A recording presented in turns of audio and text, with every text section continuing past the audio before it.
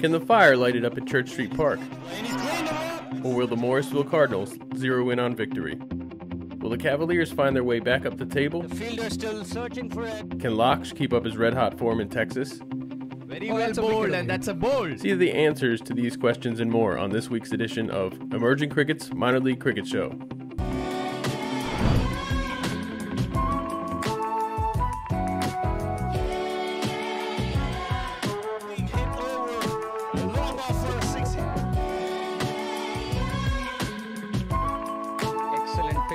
There by Dane Feet. Ball came in and bowled him. Beautiful bowling by Jagreed. The plan has worked. The Morrisville Cardinals hosted Atlanta's two teams on Saturday and Sunday. Saturday night's matchup might have drawn a large crowd in support of the home team, but Atlanta Fire's Corne Dry was there to break up the party. This is some of the best facilities in the fine in the world. The lights are awesome, the pitch was great, for me obviously, and the outfield is just a carpet. It's brilliant. 4 wickets and 3 overs for 10 runs helped the visitors thrash the Cardinals' batting, as Atlanta Fire took sole possession of first place in the South. And when we go out there, we try to play the situation and bowl the best bowler for that situation. So it's not always a set plan. It's constantly changing. Pitch conditions has a lot. The batter, left or right-hander, the way he's playing. So it all changes. It's not one set plan. The Cardinals redeemed themselves on Sunday, holding the Parmveers to 127 and chasing it down with 9 balls to spare, thanks to Kunal Sekhal's blistering 56 from 37. Well played straight back down the ground, and that one's going to be 4 as it beats the fielder at mid-on. Next weekend, the Cardinals host 2 games against the winless Florida Beamers, who had both games abandoned with Orlando Galaxy. Orlando and Fort Lauderdale will each face Atlanta Fire and Atlanta Parmveers at Broward County Stadium. Wins on Saturday over the Empire State Titans and the New England Eagles boosted the New Jersey Stallions to 4-0 and set up a clash between the first-place Stallions and the 2-0 Manhattan Yorkers. 3 big wickets from USA pacer Jesse Singh helped limit the Yorkers to 113 for 8, but it wasn't enough to stop the Yorkers' comeback, as Manoj Acharya continued his brilliant form with 5 wickets. In just 9 overs across 3 games, Manoj shares the wicket lead in the East with DC's Saurabh Netravalkar and New Jersey's Stephen Wigg with 10.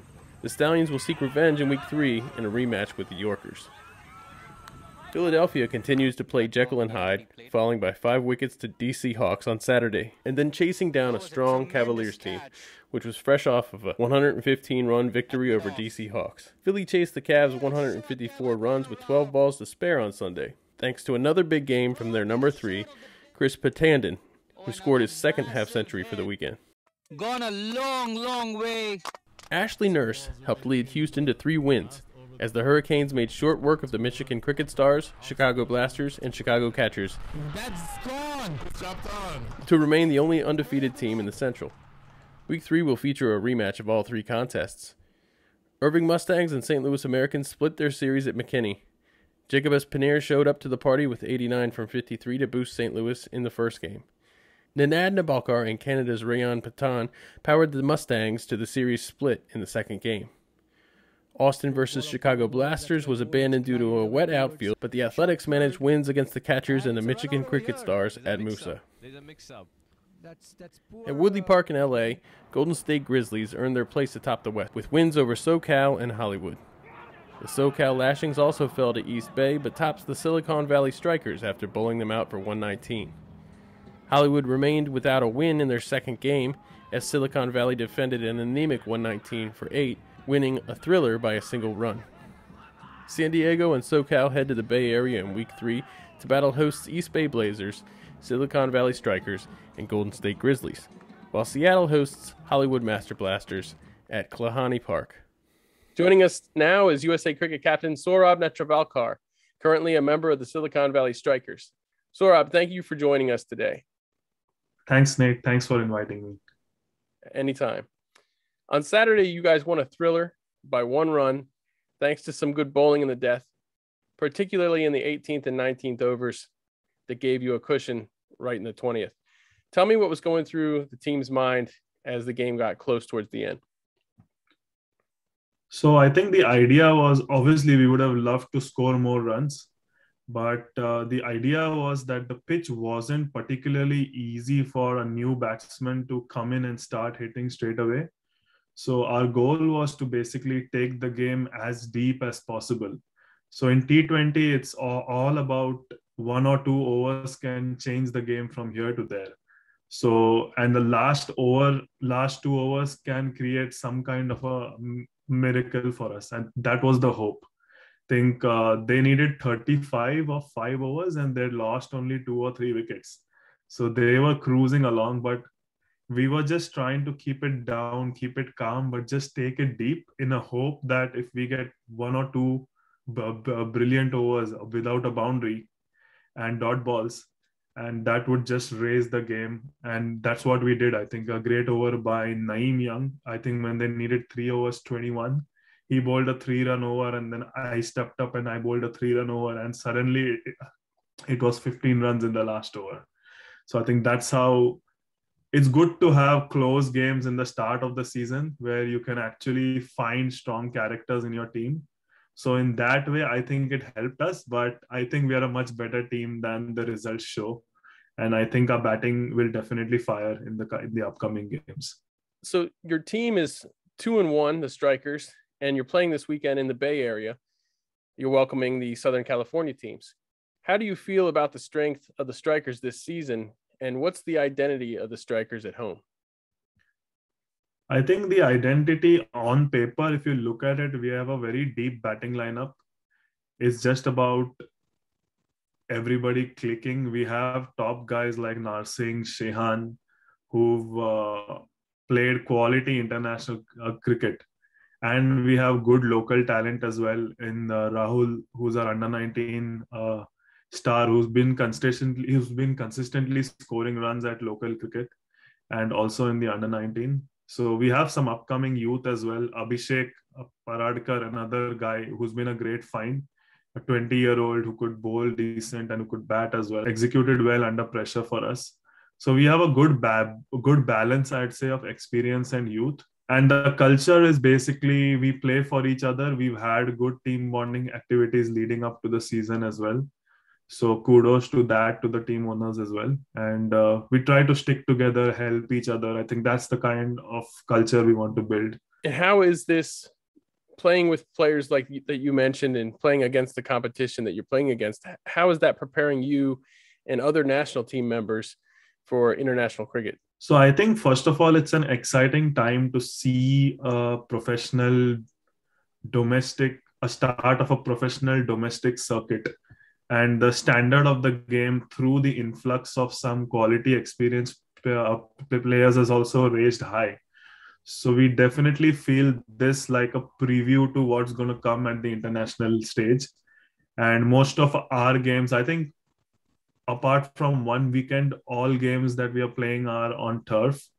So that's going to also give us a big boost in actually getting used to forming the right habits and the right routines to make sure we are best prepared for international cricket. Yeah, the West seems to have an awful lot of turf. I think Seattle's the only team that doesn't play on turf. Well, thank you for joining us today, Saurabh. Good luck to the Strikers this season, and look forward to watching you take more wickets.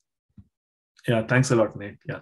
Thank you. And score more runs as well. And score more runs too, of course. Yeah, maybe bat 7 or 8 now, Yeah, I'll see if I can do that. Sounds good.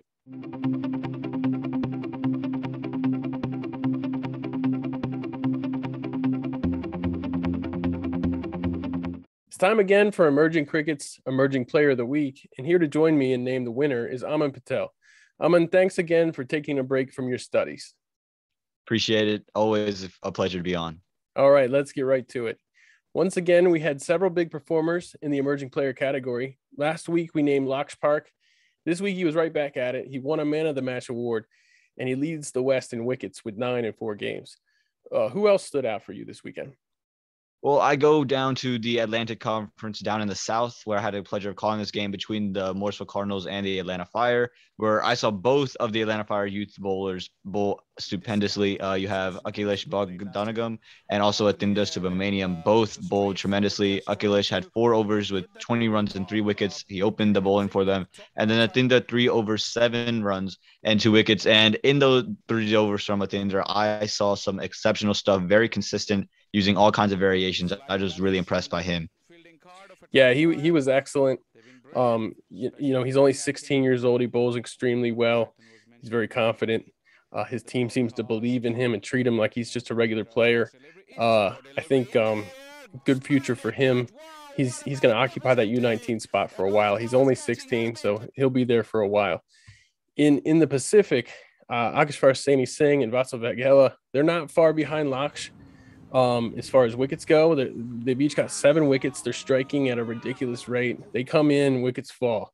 Joshua Kind, Abhishek Parikar, and back over in the Atlantic, Sai Mukamala and Pranav Rao also had big moments this weekend.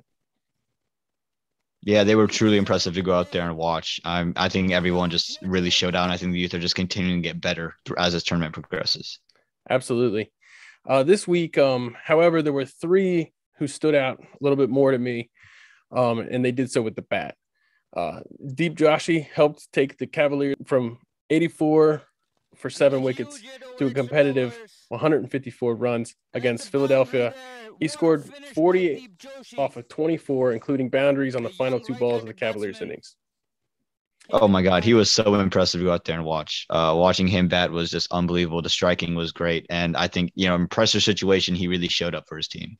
Yeah, and that was his first innings this season too. So they almost pulled it off, but 154 just wasn't enough against that potent Philadelphia batting lineup.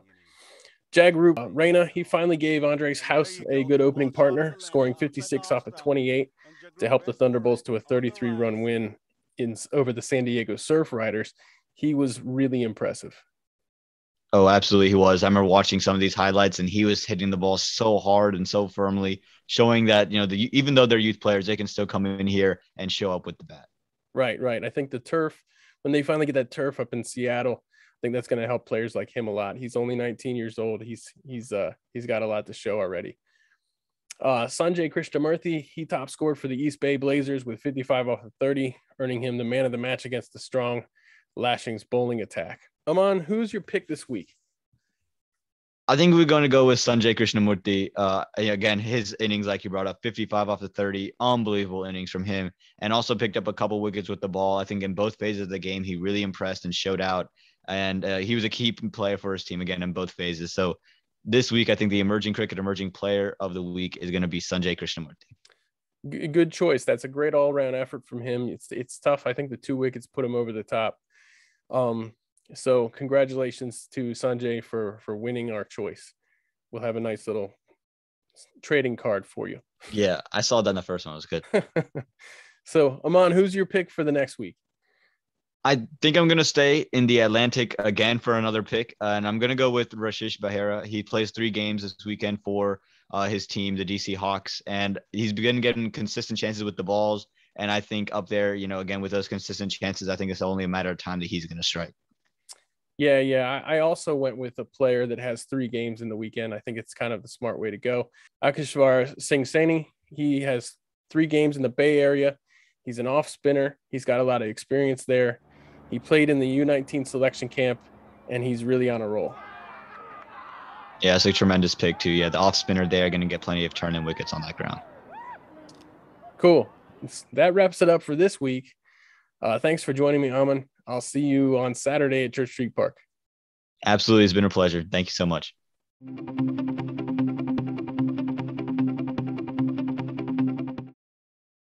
And now it's part of the program where I get to completely indulge myself. Things I really liked about week 2. Direct hit runouts. Much better line and length. And he's been given run out. Direct hit runouts from backward point. Was there a chance of a run out? And it is a run out. On the back foot.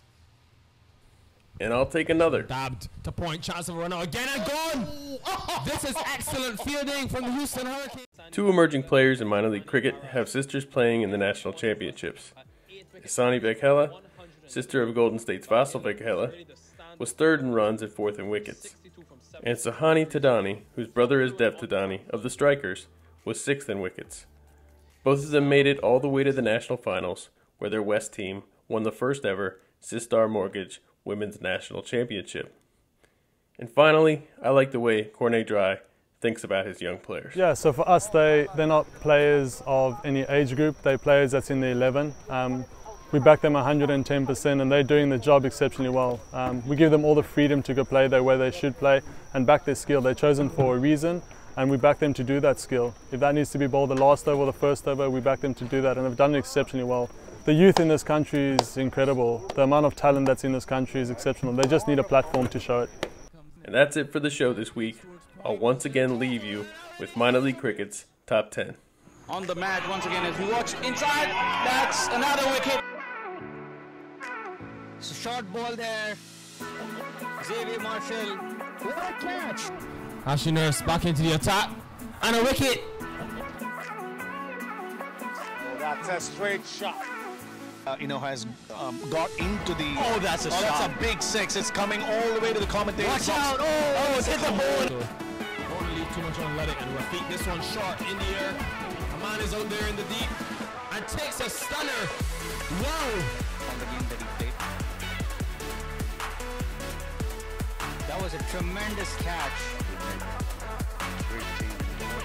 Reverse sweep and down to the leg side, chipped up into the air, and it's going to be another sharp catch.